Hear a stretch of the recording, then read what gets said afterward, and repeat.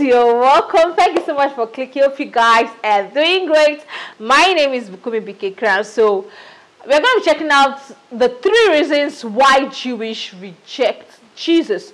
Jewish don't believe in Jesus. That is the Judaism. They do not believe in Jesus. So this particular Rabbi is going to discuss or be explaining to us why the Jewish reject Jesus. So let's check it out. Why have the majority of Jewish people rejected Jesus? Reason number 1 is it is simply an emotional, knee-jerk reaction that they have to Jesus because they believe that you can't be a Jew and believe in Jesus. Let me give you a conversation that I recently had with a close relative of mine. Okay. I began to gently witness to this individual about Jesus. As soon as I said Jesus' name, this person became filled with rage, filled with intense hostile energy, and said to me, "I'm a Jew, don't say Jesus to me." This individual that I'm referring to doesn't even believe in God. They're not a practicing religious Jew. They simply believe that being a Jew is not believing in Jesus.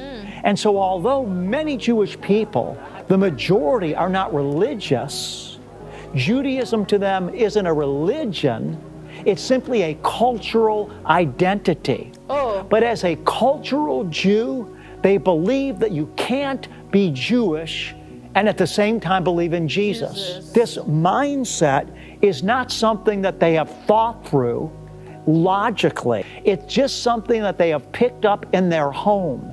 It's something that they've picked up in their culture. It's something they've heard since they've been little children. We're Jews, we don't believe in Jesus. It's not based on logic.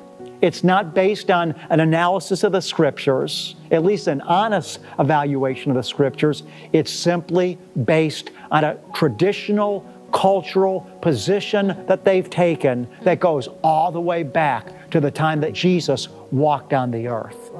Reason number 1 then that Jews reject Jesus is simply they believe they have to because part of being Jewish is rejecting Jesus. Reason number 2 that Jewish people reject Jesus, Jewish people feel that God should not be illustrated or should not be contained in any type of image. Because when God first revealed Himself to the Jewish people on top of Mount Sinai, they didn't see God. They saw His glory. They saw the fire on top of Mount Sinai. They saw the smoke. But they didn't see God.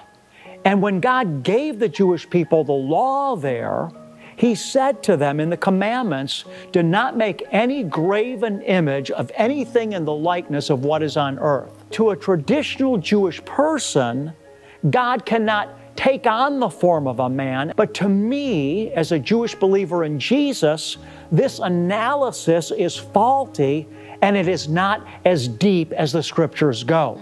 Because in fact, we read in the Torah that God actually appeared to Abraham at the oaks of Mamre in the form of a man. So as a Jewish believer in Jesus, I'm not saying that God is a man. I'm saying that God clothed Himself in humanity. Just as the New Testament teaches in John chapter 1. In the beginning was the Word, and the Word was with God, and the Word was God, and the Word became flesh.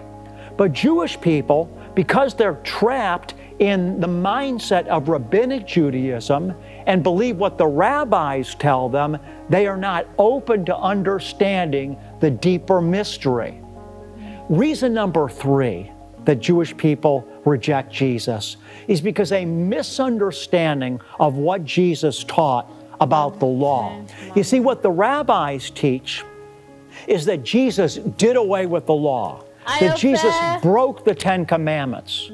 For example, we read in the Gospels that Yeshua was walking through a field one day on the Sabbath, and He picked grain up on the Sabbath, and He was accused of harvesting or working on the Sabbath. And so Jewish people reject Jesus because they feel that Jesus rejected the law and tried to do away with the law. But in fact, That's not what Yeshua did. He kept the law. Again, he said, do not think I've come to abolish the law.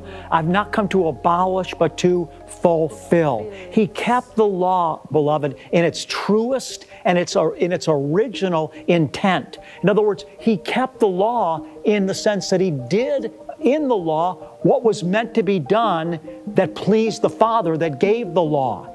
And ultimately, he fulfilled it, because the law's true intent was to cause mankind to recognize that we are not, in and of ourselves, capable of keeping the law to perfection.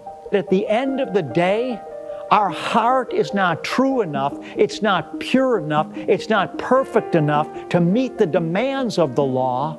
And recognizing that, we are now prepared to receive God's ultimate answer, which is the Messiah, King Jesus, King Yeshua. So in review, Jewish people reject Jesus because, number one, they're taught to by osmosis. Number two, they've been taught from the rabbis that God can't be a man. And number three, they think that Jesus broke the law. None of those things are true. Yeshua is God in the flesh that perfectly kept the law and fulfilled God's ultimate purpose from eternity. Wow, I love the way the man, concluded the video. Now it's making sense to me why they rejected Jesus. So the first one is, Father, Judaism is a cultural identity. It's more of a culture than a religion. So they don't see Jesus as the Messiah. And the second one, he said, there's no other God in another form. In Christianity, we believe that Jesus is God. Christianity believes Jesus is God, or Jesus came in the form of God, like he came as flesh but in spirit form. So that's why people believe that he's God, because since God sent him on earth, that means he is. So they rejected Jesus because they felt like the only person that should be God is God.